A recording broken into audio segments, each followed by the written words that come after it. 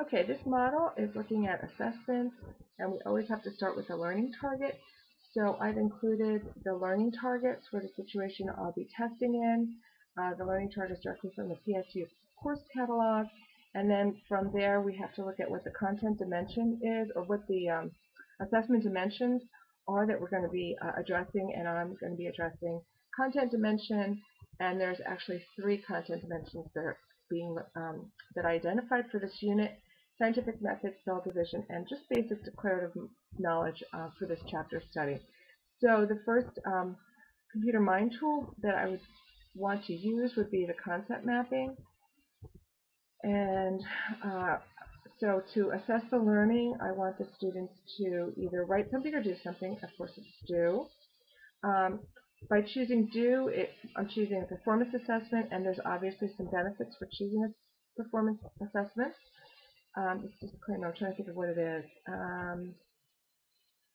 Oh, it's assuming, using the models, assuming that we've already gone through the first 2 steps that I just did of identifying the learning target, being very clear about it, and then the content or the assessment dimensions.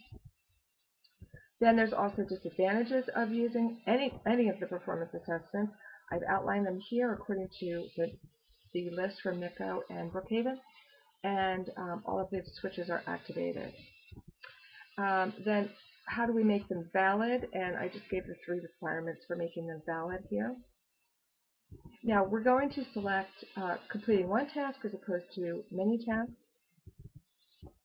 And then I am specifying what materials, instructions, outcomes, and preparations I'm going to be using, as opposed to doing naturally occurring assessment or assessment that is